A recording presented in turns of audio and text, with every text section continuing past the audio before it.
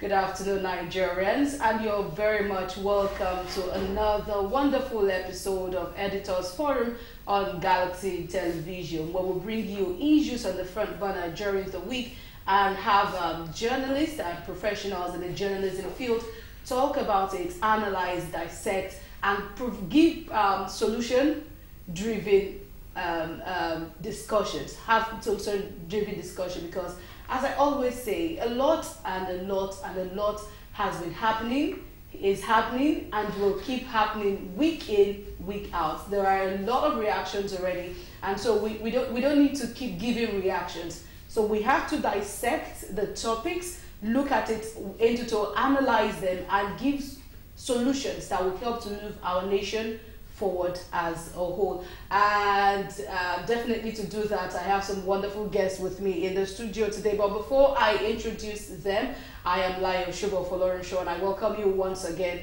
Now, I will be running you through a few things that happened during the week, as I always do, so that we can have a feel of, okay, what the week was about, and just 1, 2, 3 topics that we give quick reactions to before we go into the main topics of the week. All right, on Monday, the Attorney General of the Federation and the Minister of Justice, Prince Lateef Fagbemi, challenged the National Judicial Council to expedite action on the process of appointing more justices to fill the vacancies on the bench of the Supreme Court of Nigeria. The Supreme Court presently has only 10 justices, as against the full complement of the Constitution of 21 justices. And this was as the AGF, the NJC at large, swore in 57 new SANs in Nigeria. And still on Monday, we saw the Minister of Aviation and Aerospace Development, Mr. Festus Keyamo, summon heads of aviation regulatory agencies for a very important meeting. Why? This is due to the recent Lagos-Abuja flight diverting people to Asaba. I mean, going from Lagos to Abuja, and then you find yourself in Asaba, Delta State's capital, was said to be due to weather conditions. So the minister summoned a meeting to address that and going forward what to do. And he said sanctions will be made when necessary, and recommendations to forestall a recurrence in the future. And on Tuesday, a day that Nigeria, was bobbing. Why? What happened? Our president, Bola Ahmed Tinubu, he informed the Senate of his intention to, present the 2024 appropriation bill to the joint House, to the joint assembly, both the lower and the upper chamber. And also on Tuesday, something very wonderful happened. Although, yes, this happens in the Senate, they put things to voice vote and they say yay, nay. But on Tuesday, majority of us that saw that video, that watched the plenary of the Nigerian Senate, were shocked, because we had a lot of nay, and then the nay habits. But that is one of the topics we'll be looking at today. So definitely, I would give you that full gist. And finally, on Wednesday, that's what I'll be stopping. We saw the president present the 2024 appropriation bill to the joint National Assembly, that is the Senate and the House of Reps. A budget of 27.50 trillion naira to run, 2024. And yeah, that has generated a lot of reactions. But definitely that is the big story for the week, and we will be looking at that as also our second topic of the day. Okay, let's do this. Let's go on a short break. When we return, I will be introducing my guests to you, and then we'll dive into the conversation. Do stay with us. All right, you're welcome back. It's still Editors Forum on Galaxy Television. You can see I am definitely laughing, because watching that report over and over, makes me to laugh. But I don't know if this is my position alone, if my guests in the studio will be sharing the same position with me. So join me to welcome Mr. Tony Nwaje. He's a public affairs analyst and the CEO, Back-to-Back Communications Group, and the publisher, the recorder, NG. Thank you so much. Thank you so much for joining me. Thank you so much. And of course, one other guest will be joining us shortly. I will introduce him as he comes in. So I actually don't want us to go into this yet. I want us to quickly, do a feel of this Ondo crisis, and we also saw something related in Edo State. And now the Edo Deputy Governor is coming out to, say he's vying for governorship. And then in Ondo State, the president is still, he intervened last week. What do you have to say to all of this governor-deputy crisis? I don't really, I think it's time to stop all this hullabaloo, the fight between governors and their deputies, because it's not just starting with Ondo or Edo State. It has been a recurring decimal. Yeah. From Bayelsa, I remember when Alamashega was governor of Bayelsa State, he had issues, and then somebody wants to be, the deputy governor was trying to, Then across the state, governors, Ganduje is the only governor that I know that the governor left to contest, and he won, that's like one person. He's deputy. Yeah, that's one person, Ganduje was deputy. The rest, they fight them. And you see governors and trying to pick people who will not give them a fight during their tenure. They pick a 90 years old person, just win. For the rest, for the governors to start having respect for their deputies, I think we need to look into our constitution again to tinker with it. So at least the deputy governors can have some kind of energy, some kind of strength. You can't be a deputy governor like a spare tire. The governor can make you redundant for the rest of your 4 years. And work with the minister. Yes, and then it doesn't make sense. So why can't you look at the situation, look at the possibility of tinkering with the constitution and allow the deputy governor to contest at the primaries, just like the governor? I know they will not allow it because it will be like equal powers. But that's the only process. That's the only way out of this. But the truth is, talking about equal power. So when this governor leaves the seat, another person has to take over. Yes. Yeah, so what do you think that the issue is? The issue is, for instance, could it be personal?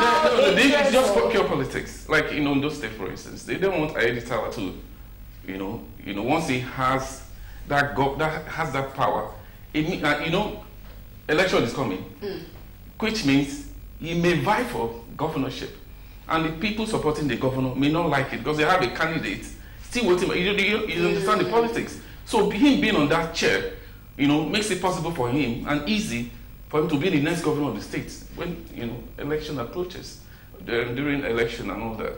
So they will not allow him. So it's just political intrigues. Not how he benefits the masses. The people, it's just about themselves.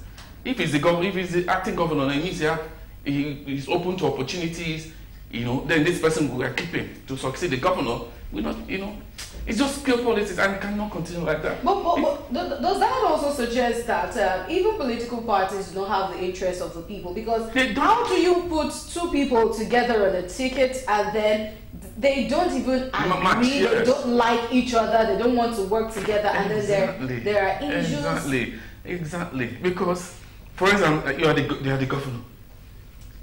They've elected you at the primary. Then the political party will not say, no, we will give you they will now give you a deputy governor. If it's somebody you cannot work with, there will be that friction. And once there's that friction, there's problem. And then you have an overambitious deputy who sees you as a stumbling block. He wants to succeed you. In fact, he wants to even run again with you. Is there a problem? No, there's no problem. There's no, that's why, because they cannot work together. But if you have picked somebody they can work together, the guy is okay, no problem. After my 4 years or after my 8 years, you run. But when you bring someone who is looking at you like it's stumbling, like a problem, he wants to take you out because you guys are not you are not in the first time. You are not even, you're not together. They did not bring you. He did not nominate you. The party leaders nominated you. At times, the one the president is doing, and they have to sign. Undated resignation leave. It doesn't make sense. It doesn't make sense. For us to start having, or for the governor to start having respect for the governor and for the deputy governor.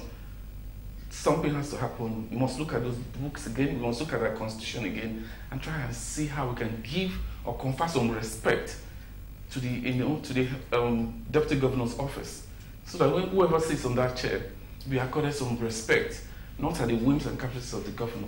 It can make things difficult for you. I think this. So let the governor start picking who his deputy should be, not political leaders in the states, or at times the president. I think this should also go to the national level. It cuts across. But at the national level, at times it happens that way, that the party leaders nominate who your deputy, a vice president should be.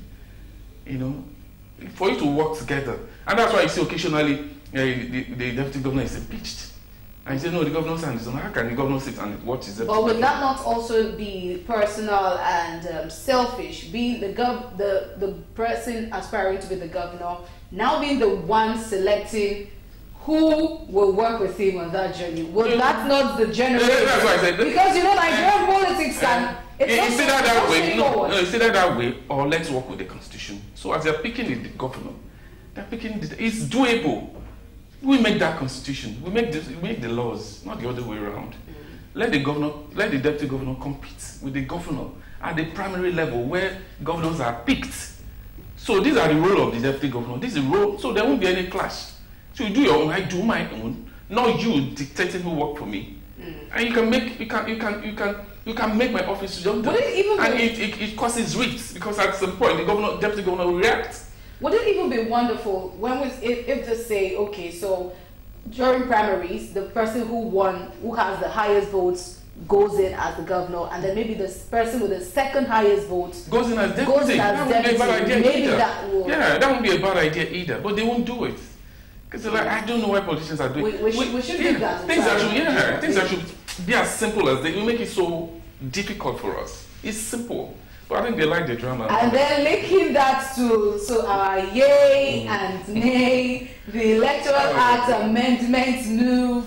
I think for everyone in the office on that day, when we saw the video, when we listened, we were like, wait, the nays have it here. That is not so common. Although of course they throw out some things, but that was so what do you have to say? That was shocking. I think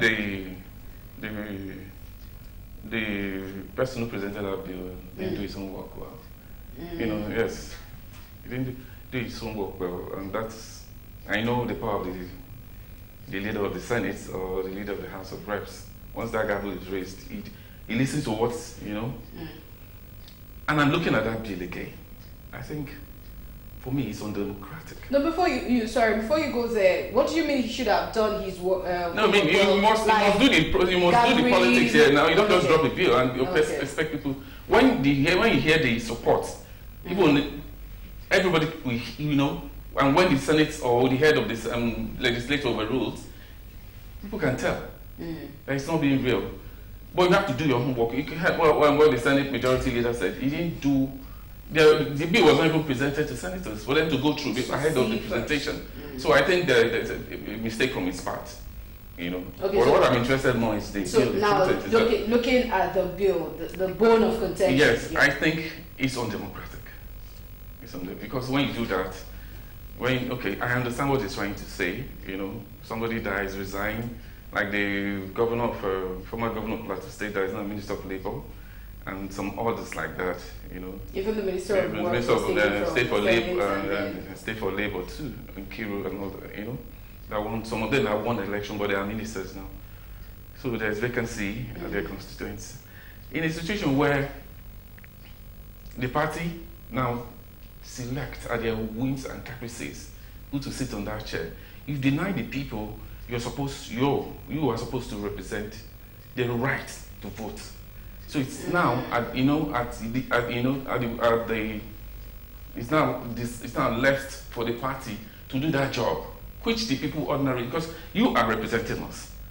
You are supposed to represent us, but now the party is deciding. What if the people feel that the person will not give them equitable representation at the legislature, but the party has taken that, which I think is undemocratic. It's an undemocratic process. I know it will save us cost. the cost of doing election, but I said it many times that this is not democracy we're practicing. We are practicing civil rule. We only left military because the tenets of democracy are all missing in all sides. Yeah, in this same country, we vote before election, the results are there. That's not an election. Then you say, I won the. You didn't win election. You manipulated it. You rigged. Going to the tribunal, going to appeal, we still come back to we still know. In Kogi, for instance, which just happened recently, elections were conducted, were meant to be conducted. That morning, rumors everywhere. It's not even rumors, it was clear. The pictures were there. Results were, even before getting to the polling unit, how would I have this trend? At some point, INEC rec in that particular place was saying they will conduct some rerun elections in some places, and then the next thing we heard they don't. The results were announced. And this is not what it should be. This is not what it should be. When people elect their leaders, the person in question is accountable to them. Is responsible for them.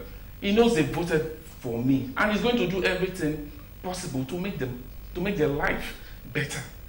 But when you know you manipulated the process, you owe them nothing. Just like this same bill. But now, what the senator put forward is that is why it is the party's logo that is usually on. And the party nominates for election, not to just easy like I just nominate you, just go and be the secretary. I mean, how would you feel? And the people doesn't want you. All of them sitting down there represent constituents in Nigeria. Now, maybe you're in Lagos, for instance, or you're in Abuja. You've never visited they don't even know you, but because you're closer to the party chairman, and he says you are the representative of your people. You are the senator or member representing your constituency. It doesn't all go well for our growth, our democratic process. Democracy is government of the people. So it must be reflected in all we do. Okay, so for me, it's undemocratic. People must have a say. If you want to represent me as a people, so that I can have access to you and ask you questions when things are not turning up, we must vote for you. That's democracy, except we want dictatorship, because for me it sounds like dictatorship. We save a lot. But the ones we even saved, the one we're doing, has it impacted? So let's just go, let the people have a say, because when you do this, you're denying the people the right to vote and have a fair representation at the Senate or House of Reps, even because to go through the State House of Assembly too, if they succeed at the Senate. Okay, so looking at, it's not democratically okay, as you said, but looking at how they threw it out, would you think they are just trying to, the senators trying to be on the safe side, so these things don't come back to them? Yeah, that angle is there. Because all of them are there seated, and they've gone through. If it's you, how would they feel? We've gone through it. Then somebody will just come easy. Just walk into the Senate, didn't go through a process. Well, you'll be dying, you'll probably die, or something happens. No, they will say no. Let that person go through that same process. Look, I watched one comedy, and then, these guys were playing a ball, and they mistakenly dropped the ball inside a building, and inside that building there was a soldier eating, and the ball, scattered dropped on the table and, destroyed everything. And so the first guy said, no, go get the ball. And he went in there. And he came out, he saw a soldier, and he quickly withdrew and came back. And we said, so where's the ball? He said, no, there's no problem, you go. So go through that. And the guy, it was the third guy that was caught. So you go through that same thing. We went through. You don't get it easy. No. Somebody dies. That person that died went through a process. So why would you not? I mean, I don't know where the bill came from. So if I'm one of the senators, I will shut it down straight. Because for me to sit down here, I'm even in court still. The tribunal is still deciding my case. And you're telling me that somebody just walk in here and sit on this chair without hassle. They're going through electoral process now. He must be nominated, he must be voted, and he must win before he's sitting down here.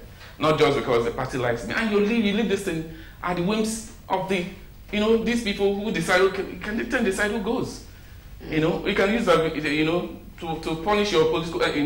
Okay, this guy he's showing interest. during my election, you didn't show, you didn't donate, or you didn't do that. It's like, I spoke against my aspiration. I'm not going to. And he has, you can see that it's number one. Then you pick the other person. That's, for me, is dictatorship. Like the process. Are we practicing democracy or not? Yes, we are practicing democracy. But when you do it that way, it's no longer democracy. It's now left for whoever is seated there, the president, the governor, or the party chairman, to say, no, this is a person. It's like nominating for minister. You know, it's only a ministerial position you can just easily nominate. And because what if you sit at that Senate, and we're practicing, we're borrowing it from, and they're even bettering the democratic process. You want to go relapse? No, it doesn't make sense.